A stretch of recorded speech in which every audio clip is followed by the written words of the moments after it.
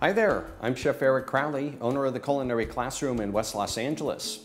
And with Valentine's Day approaching, a great dessert is our coconut creme brulee. Ready? Let's get started. The ingredients are 1 pint or 2 cups of heavy cream, half a cup of shredded sweetened coconut, 5 egg yolks, 1/3 cup plus 2 tablespoons of granulated sugar, a pinch of salt, and half a teaspoon of vanilla extract. To begin with our coconut creme brulee, the first thing that we need to do is we actually need to flavor our heavy cream. I have 2 cups of heavy cream in this pot, and we're gonna flavor it by steeping shredded sweetened coconut. I'm gonna go ahead and add that on in, give the pot a little swirl to go ahead and get it incorporated, and begin to scald it. While that is scalding, we can go ahead and we can separate our eggs. You can check that out on another video on Mahalodotcom. We take it off the heat, we cover it up with a lid, and let it steep for about 15 minutes in order to pull that flavor of the coconut out and get it into the cream. Our next step is to strain it in order to utilize just the cream itself, because pretty much all the flavor has been pulled out of the coconut and is now inside the cream. We're going to wind up utilizing a little basket strainer and a small bowl. Pour the cream on through, and that is our strained coconut cream. We're going to take our sugar and combine it with our egg yolks, with our little pinch of salt, and half a teaspoon of vanilla. I'm going to blend these together with a whip. Get them really nicely combined. So we're going to do a classic technique that we call tempering. And that involves taking our hot liquid and incorporating it into some eggs by gradually pouring it in while we're constantly whipping and moving around our egg yolks. Going to take the hot cream and slowly pour it in. Notice I'm also pouring the cream and letting it drip over the wires of the whip. That's going to help cool off the cream, and that's also going to help bring up the temperature of the eggs.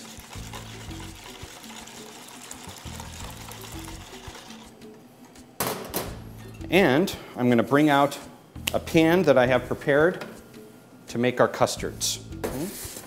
Usually a shallow dish like this will work really well for a creme brulee or a custard. This will help ensure that it winds up baking fairly rapidly. I have the molds inside a larger pan. You could use like a Pyrex baking dish at home, or 2 or 3 if you have smaller dishes. You'll also notice I have a dish towel on the bottom here as well. This is going to help even out the baking of the custard. Another thing that we're also going to wind up utilizing is some hot water. I'm going to first get this custard into these molds, and the easiest way to do that, I find, is with a pitcher.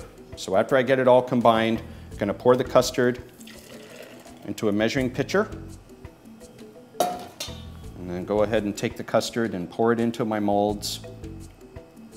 I usually will fill it up about halfway to start off with, and then if I have any custard left over, go ahead and continue filling.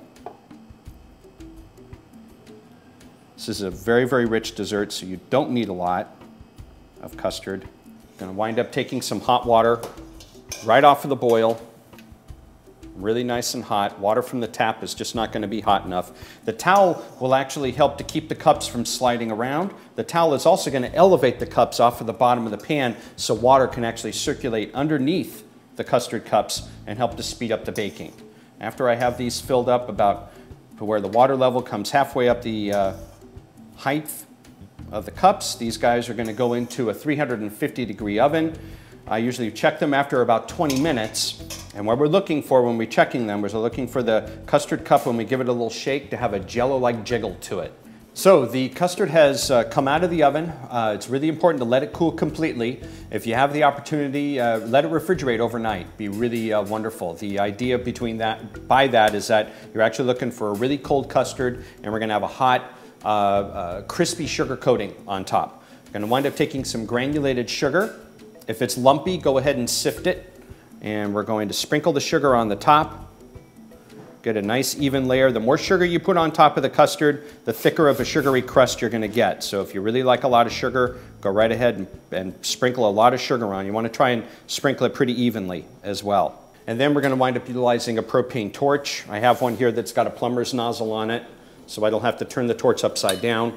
And I'm going to take the flame and slowly lower it onto the sugar. And you can see how the sugar starts to melt. One of the things that's really important is that you move it around. You don't want to let it set in one spot. I like to focus on the sugar that hasn't been melted yet. It's going to send up some smoke, so you want to open up your window, turn on your exhaust fan, and definitely try not to breathe in the smoke. It'll make you hack. And you can see how the sugar starts to go from a clear sphere to a golden and then a deep amber sphere. It's starting to caramelize. And we're actually going to be blackening it. The word brulee means to blacken in French. You want to burn this sugar. It's about the only time I'm going to tell you to burn something. Notice I'm going to move the torch around, focus on the unmelted white portions of the sugar. And if I think that it's burning too rapidly, I can pull the torch up and keep moving it around. And there we're getting a really nice burnt sugar crust on the top. And there we are. That is how to torch, how to burn sugar on top of a creme brulee. Okay? Our goal here is to have, once this cools off, it's going to form a really, really hard shell. It's going to have a slight bitterness to it in addition to the sweetness. And that's kind of the juxtaposition we're looking for. Looking for a really sweet, creamy custard underneath and a really hard, crackled, slightly bitter, sweet sugar crust on top. So with our finished creme brulee, to make a really nice finishing touch for Valentine's Day, you can make a nice little template out of parchment paper that you can check out on another video. Lay that right on top of your finished crust. Get a little basket and go ahead and sift some powdered sugar on top.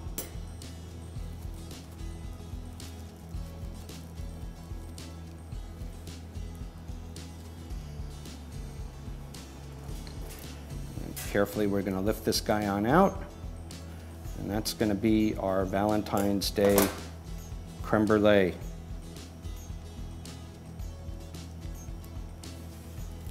Nice little heart shape there. Very nice for the holiday. And that is how you make your Valentine's Day coconut creme brulee. Thanks for watching. Be sure to click on other links so you can get other recipes. If you don't see something that interests you, email a request to requests@Mahalo.com. Also be sure to subscribe so you can get lots of wonderful additional information. Thanks, and I'll see you soon.